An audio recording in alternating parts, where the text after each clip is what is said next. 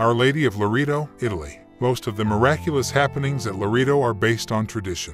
In 1291, the Holy House of Nazareth was transported by angels from Nazareth across the Mediterranean to a small town, Loreto. The pastor of the town's church questioned how such a tiny house appeared out of nowhere, and he prayed for divine guidance on what to do about it.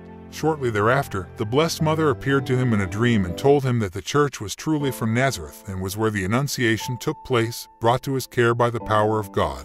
To prove this, she said he would be cured of an illness from which he suffered for many, many years. Upon awakening, Fr. Alexander's health was completely and miraculously restored. Thousands of miracles have been reported at the House of Nazareth, under the intercession of Our Lady of Loreto. Many saints, including Saint Therese of Lisieux, St.